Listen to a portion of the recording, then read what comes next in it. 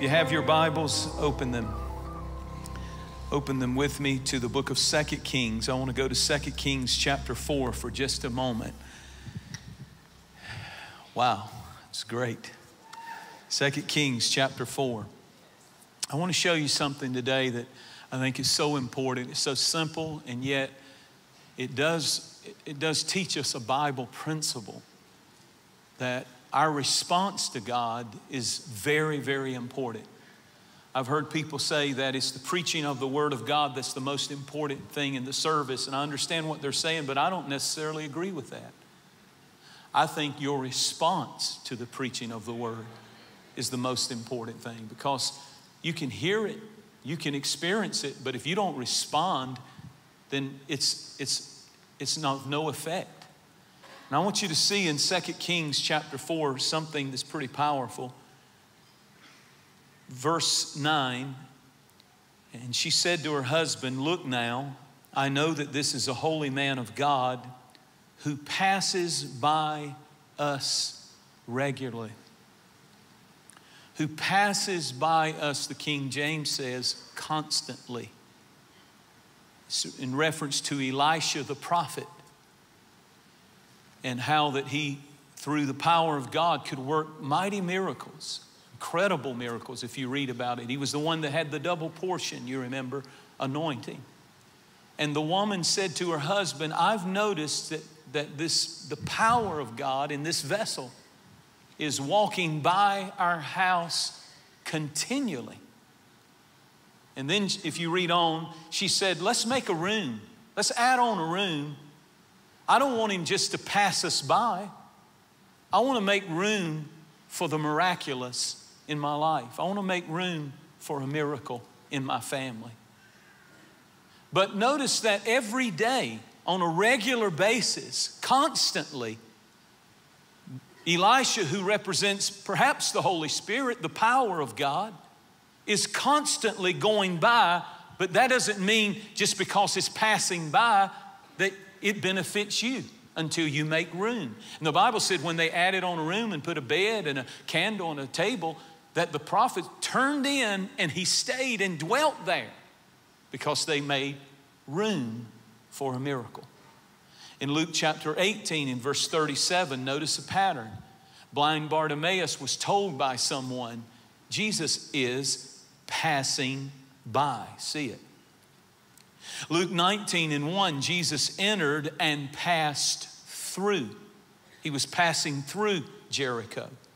In Mark 6 and verse 40, they're in the storm. The winds are raging. And the Bible said the disciples are in the boat. They're toiling with and rowing. The wind was contrary, and Jesus came walking on the sea. Listen to these words, though. This is mind-boggling. And would have passed them by. He would have passed them by. Highlight those those verses that I just read, and one says he's passing by, one said he's passing through, one says he would have passed them by, and the 2 Kings said that he's passing by continually on a regular basis. But it's not enough to know that the Spirit of God is here today, because he is. Where 2 or 3 are gathered in his name, he's here. But apparently, according to these scriptures, it's possible for God to pass by and it not benefit us if we don't make room for his presence.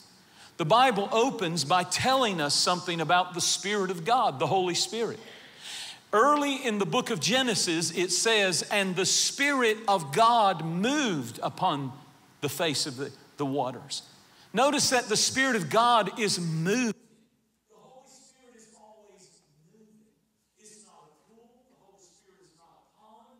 He's not a swamp. He's likened in the scriptures as a river that's constantly moving.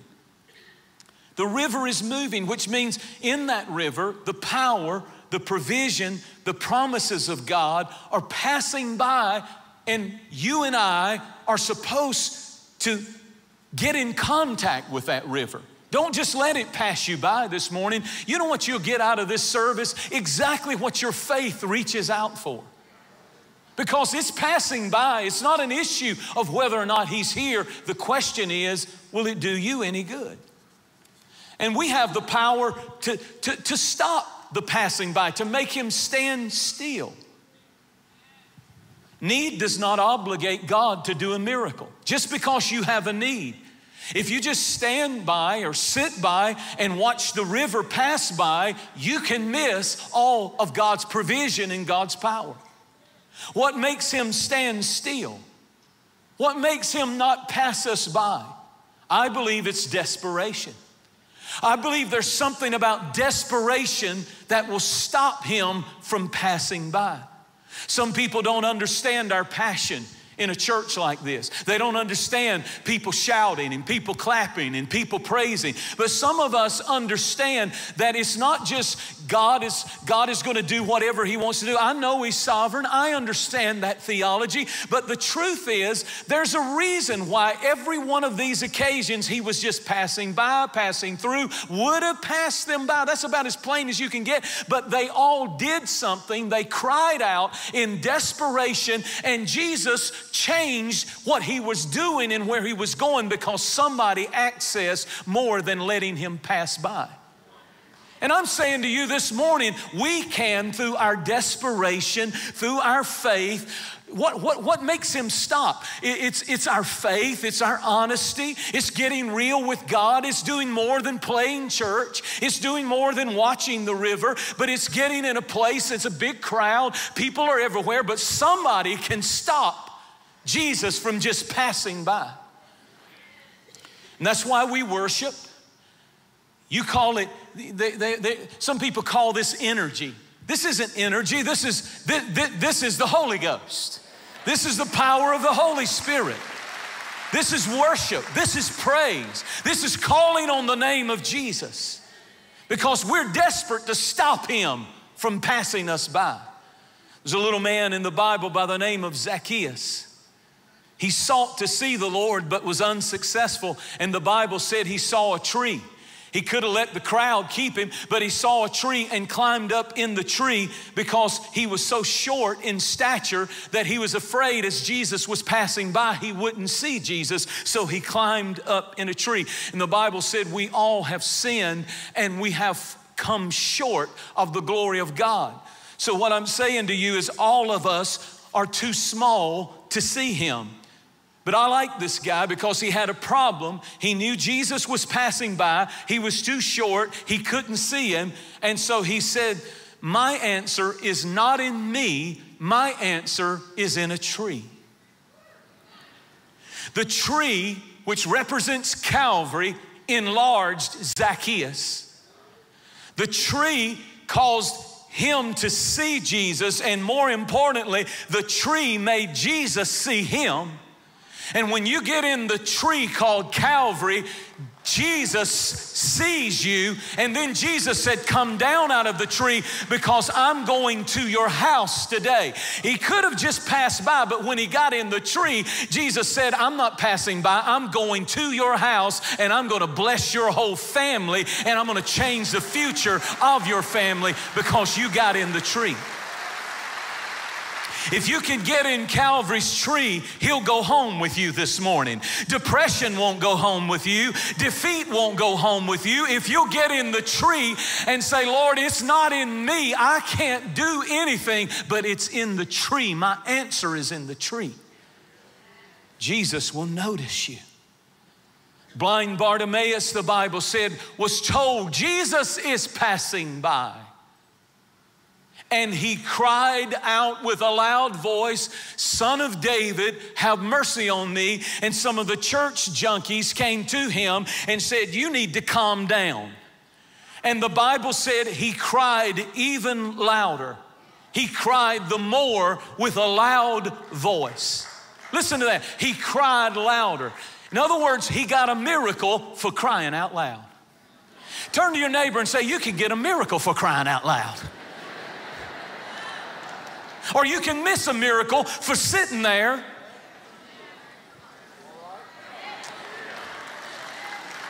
Don't you minimize my praise. Don't you act like we're emotionally shallow, because sometimes we feel a hallelujah down in our soul and we've been through hell all week long and we just raise our hands and we shout it out. You might be one hallelujah away from a miracle, because when he shouted, the Bible said he got a miracle. Everybody take a praise break and lift your voice and thank God for a tree and thank God for mercy. Jesus heard the cry for mercy. Have mercy. Joshua, under the old covenant, made the sun, the sun, the physical sun in the sky. When he prayed, your Bible said he's fighting a battle, running out of daylight, and he looked in faith and said, sun, stand still, S-U-N, stand still. The Bible said he stopped the whole universe from rotating and finished his battle. But blind Bartimaeus didn't just make the S-U-N stand still. He made the one who made the sun stand still. He made the Son of God, the S-O-N. The Son of David, the Son of Jesus Christ, God, stand still. Oh my goodness. You mean he's passing by? And if I cry out in faith, if I learn to worship and I learn to praise and I get desperate and I get in a place of faith that I can cry out, that I can make Jesus stand still. I know some of you having problems with the theology of make. I don't care what you call it. The bottom line is, in every one of these cases, Jesus was going somewhere else and he was stopped by somebody who cried out. Wow.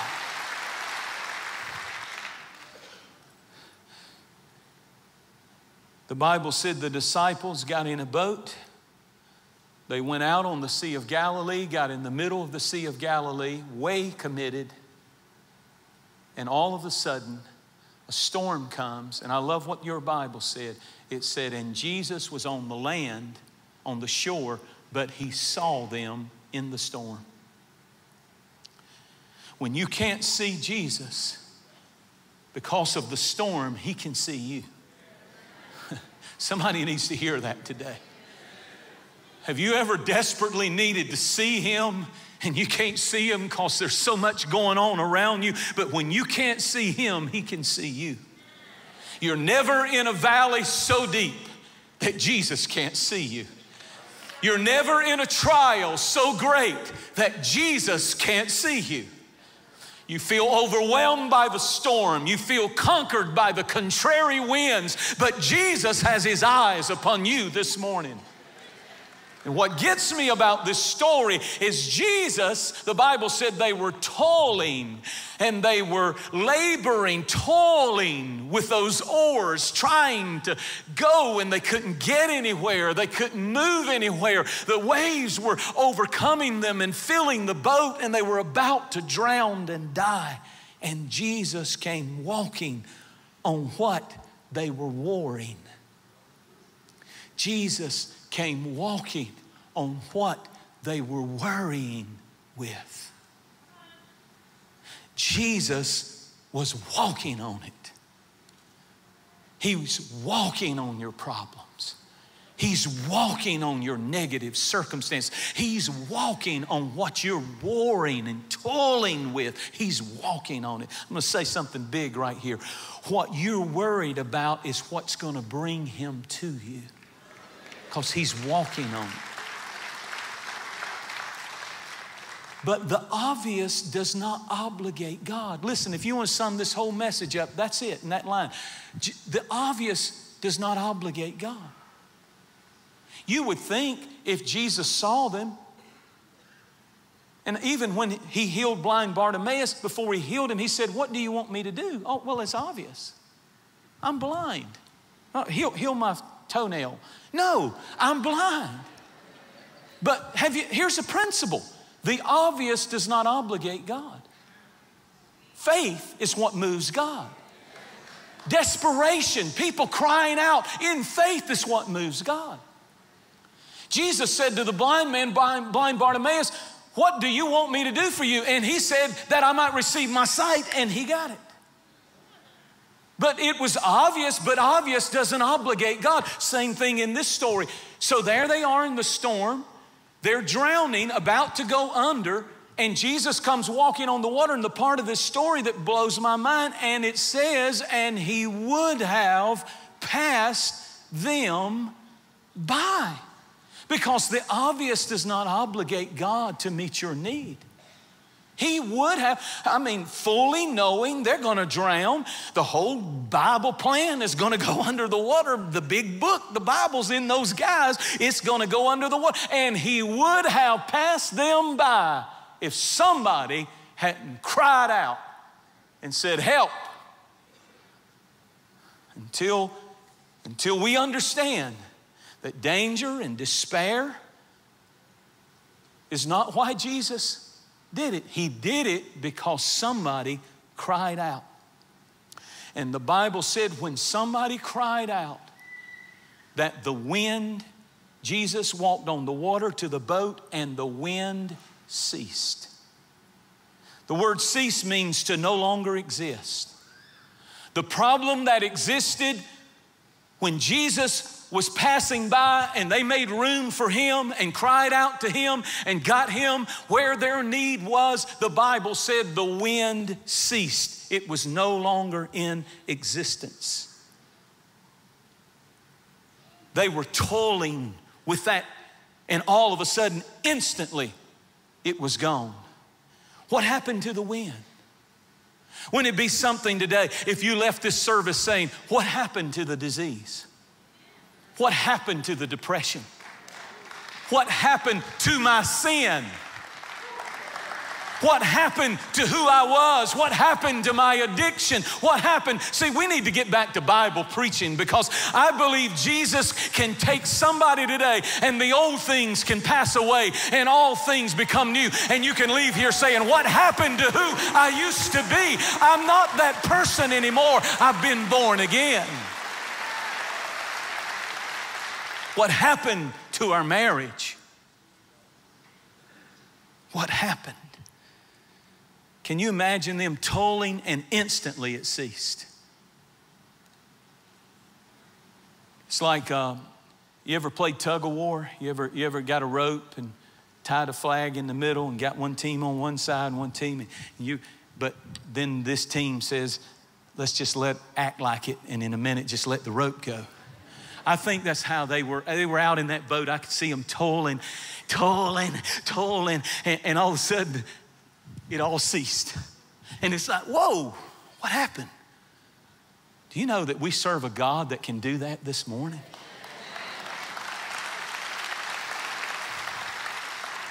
Where did it go? Where did my sin go? I dare you to turn to somebody beside you and say, will you help me? Come on, tell them. Say, will you help me? I'm desperate. I want to make room for a miracle. This can be another Sunday morning, another service, another church, and Jesus is passing by. Or these buildings can become a building like that woman when she said, he's passing by continually, but I'm not content with him just passing by. I want to make room for him. And when she made room for him, the Bible said the prophet turned in. And one day she needed it, because when her son died, the Bible said that he took that boy and put him in his bed, wow, in the room that she made, and raised him from the dead. Build him a room this morning, a room of faith, a room of praise, a room of desperation, a room of crying out, a room of seeking God. I need a touch. I need God to move. I don't need another church service where I know God's passing by. I need him to come home with me, and I'm going to get in the tree. I know I don't deserve it, so I'm going to the tree. And it's not in me, it's in the tree. And if I'm in the tree, Jesus can't ignore me, because there's a covenant he made in that tree. And today, I believe that this can be one of those services where things will never be the same again for somebody's life. Throw your hands up at every campus. And for the next 30 seconds, I don't care what anybody thinks. Open up your mouth and cry out to God if you want more than a pass-by. You want more than a drive-by. You want more than knowing that Jesus is real. But you need to make room for my body is the room or the temple of the Holy Ghost. Now in your temple, make room for His power, not just to pass by. The Bible said, and Jesus stood still. He stood still when blind Bartimaeus cried out. Jesus, wouldn't it be something if He stood still at every one of our campuses? There's nothing God can't do when people believe in faith. Jesus Christ the same yesterday, today, and forever.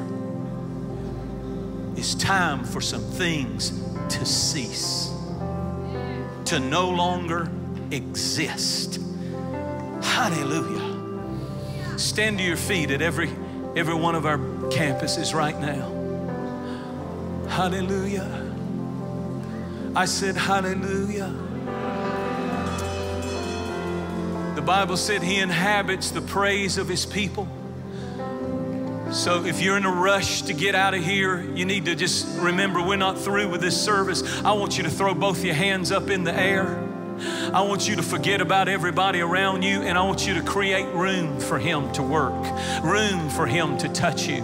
Open your mouth and fill it with a praise phrase. Everybody in this room get a praise phrase. Hallelujah, glory, thank you, Jesus. I need more than a pass-by today. I need you to come home with me. I need you to come in here. We need your touch. We need something. God, today, somebody's desperate. Somebody today needs more than another church service. Somebody today is hungry. Somebody today is saying, Lord, I really, really, really need a fresh touch today. Send your anointing to my house. Just get in the tree.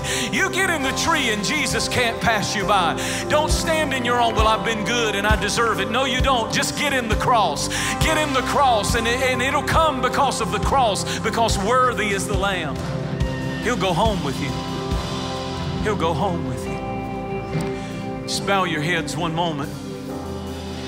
At every campus, if you're in this room and you'd say, Pastor, I'm desperate. I need to get right with God. I know I'm far from God and I want to get right with God this morning. Pray for me. If that's you, right where you are, without hesitation, without negotiating your way out of it, just obey God. I can't call you down front because we're about to pray for our kids. But everybody in this room and in every campus that we have that wants to make room for Jesus in your family, in your life, in your heart, in your body, He'll take you just like you are. But you got to invite Him. You got to make room just like that woman did. You got to make room.